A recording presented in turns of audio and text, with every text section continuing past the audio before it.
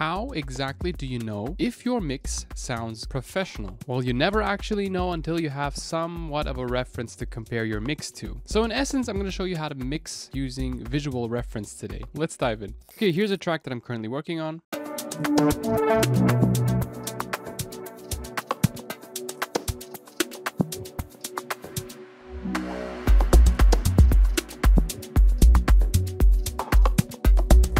And here's a reference track that I completely vibe with, that I really enjoy, so I decided to take it as a reference today. It's called Perigi by Grach.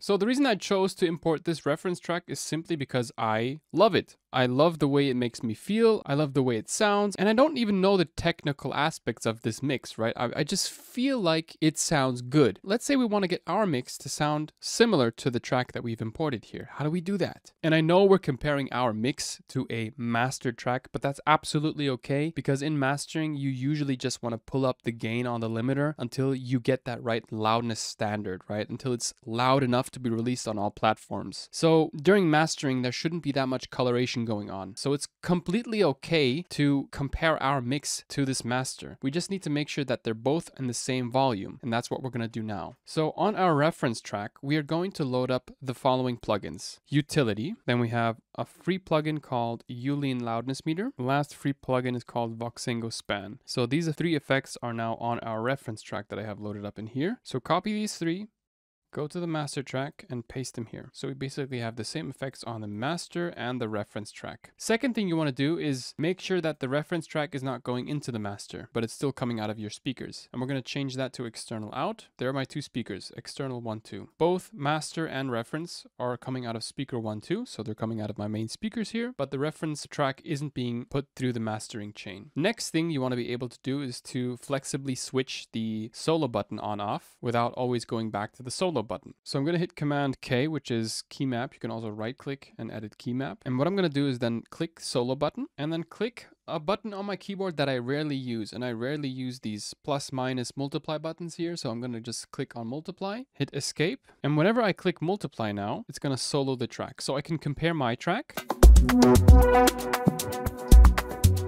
hit multiply,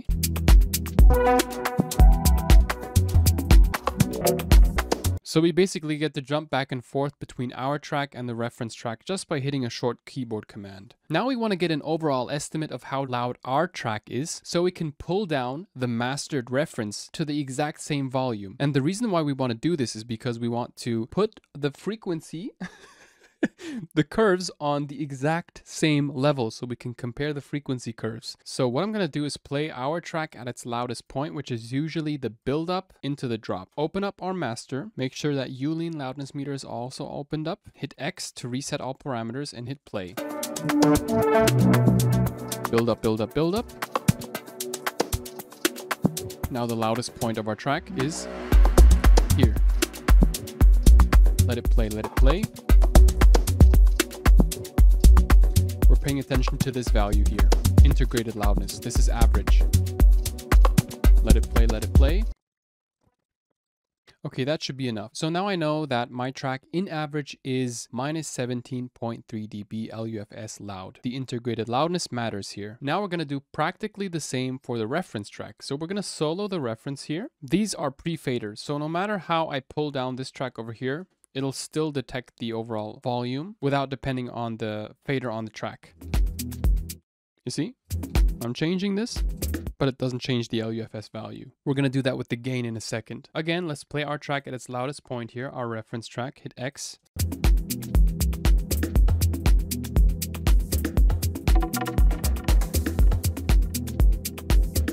So our reference track has an average loudness of minus 9.8 dB LUFS. So I'm going to make sure to write that down in a reference note here. So reference equals minus 9.8 dB LUFS. And our track was around minus 17 dB LUFS. The exact number doesn't really matter. I just like to have an estimate. So what we're going to do is then open up our calculator and then type in 17 minus 9.8 8, 7.2. That means we have to pull down our reference by minus 7.2 dB LUFS. So what I'm going to do is click on the reference track and type in minus 7.2 on the gain. Now I'm going to solo the reference track and reset the Youlean loudness parameters. Hit play.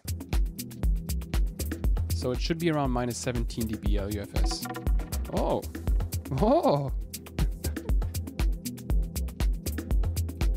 Perfect. So now we have loudness matched our track with our reference. They're both exactly the same loudness. So now what we want to do is open up our master track over here. And something that I forgot to mention is that on the master track, you want to make sure to use the VST version of Span. So I'm going to delete this one here and load up VST version. Not VST3, not the AU, the VST version. Because the VST version allows us to route in a sidechain input track. Therefore, we're going to select our reference. Make sure that it's on post effects because pre-effects and post mixer don't work. So if we hit play now, you can see a green frequency curve. That is our track. But where's the reference? We want to see the reference here too. So under underlay, I'm going to select G3 simply because I like the color on G3. I could also select G2, G4, but G3 is what I'm going to go with now. We're going to go into routing. On input 3, we're going to select track 3. Track 3 is always the sidechain track. So it doesn't really matter where you put track 3. You could also put it here, here. But what matters is that you just select track 3 here in the input section and make sure that these two are aligned. So now you see under track 3, it's G2. Since we set the underlay to G3, we're going to have to change the underlay here also to G3. So input 3 is aligned with group assignment 3. You see? Now if I hit play,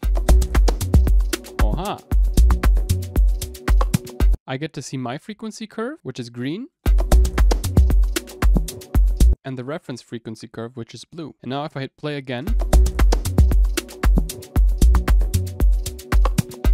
and then hit hold here, pause the tracks, I get to dissect the frequency curve of my track and the reference track. And I get to really dial in on each and every single frequency range. So around 200 Hertz, I can see that there's quite a bit of difference here between my track and the reference. Bass frequency looks very well aligned. I feel like there's a bit more action going on in 100 Hertz here. Mine has a slight dip. In the higher end frequency, I feel like it's doing a great job. It's just that my hi-hats are a slight bit quieter than the reference track. And that's just the absolute amazing thing about mixing visually. And we know that this is giving us accurate results because we set both of the tracks to the same loudness. So we can fine tune the individual elements. All right, so I'm going to give both tracks another playthrough here in the part where I feel like they are both the loudest. So it should be this one over here.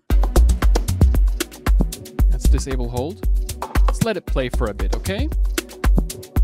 I'm going to wait until the melodies kick in over here, the bass stabs. Pay attention to both of these frequency curves. Nice, very well aligned. Melodies are here. Let's compare to our reference. Also some melodies here. See? Gonna hit hold again. In the sub-frequency range, between 65 Hz and the low-mid frequency range, 300 to 350 Hz, you can see that the difference between frequencies is quite large here. And the elements that are usually in here is the tom and the bass. So we can then go back to our mix and then solo the elements that are within that frequency range, like tom and bass, you see. Disable hold, and now we can just increase those elements until we feel like they match. So highlight both of these, increase a bit, disable solo. See how they're matching a bit more? Let's solo our pad now. So we see the pad sits in the mid-range of the mix. And if we hit Control or Command and scroll on our mouse wheel, we can dial in on individual frequencies. What I can also do is play a different section of the reference track. For example, here I see there's less going on, no kick and bass because it's a break. And I can compare that to the break of my track. So let's again open up the master track here and see what's going on in Voxengo. Okay. So I can see in his break, there's no bass information. So it might make sense to take out the bass for me here. So a bit more mid-range going on. So that means that in this section, I can maybe tune up the pad. So you can add like a gain automation on the pad. Maybe make it really quiet here, tune up the gain over here. Maybe by like 5 dB.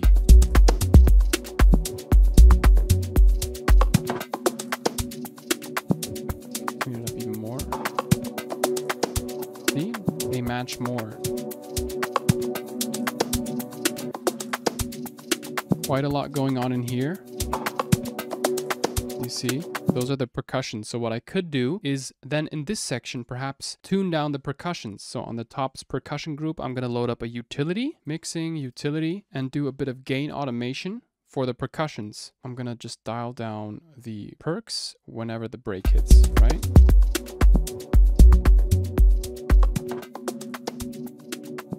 Maybe dial them down even more like this.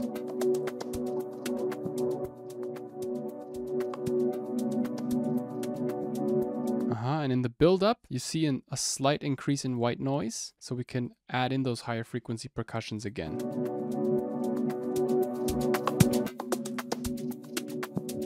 You see how the frequency curves align much more?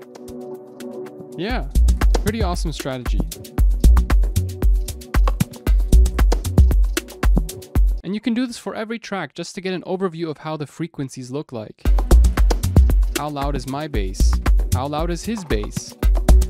How loud are my hats? How loud are his hi-hats? I've analyzed quite a few tracks, a couple hundred along my few years of making music, and I find out that EDM, or tracks within melodic techno, organic house, they usually have a frequency curve that looks like this. So the bass frequencies and hi-hats are mostly aligned. They're mostly on one similar level. And in the 200 to 500 hertz region, you have a few melodic peaks that come through every now and then, but they don't dominate the frequency spectrum. And in the mid-range, there usually isn't a lot going on. So I would call this curve the EDM average. And there's a ton of different frequency curves. If you listen to the Christian Löffler type of style, you figure out that he has more melodies in his mix because his style is obviously very much dominated by melodies. And if you listen to ambient music, you'll get a frequency curve that looks something like this, right? Because it's highly dominated by the mid-range frequencies, little less highs, maybe not as much low end. So I highly recommend that you just import tracks into your DAW, load up that Voxengo Span to just get an idea of how the frequency curve looks like. Does it look more like the EDM average over here, or does it look more melodic? Does it contain more of those melodies in that mid-range frequency over here? Just practice this over and over, and using the methods that I've shown you today, you can really get those frequency curves aligned as much as possible. And remember, it doesn't need to be perfect. You don't need to have that mix one-to-one like your reference, but it helps you to get an idea of the levels of your track. Thanks for watching this video. Hit that like and subscribe button to support the channel's growth.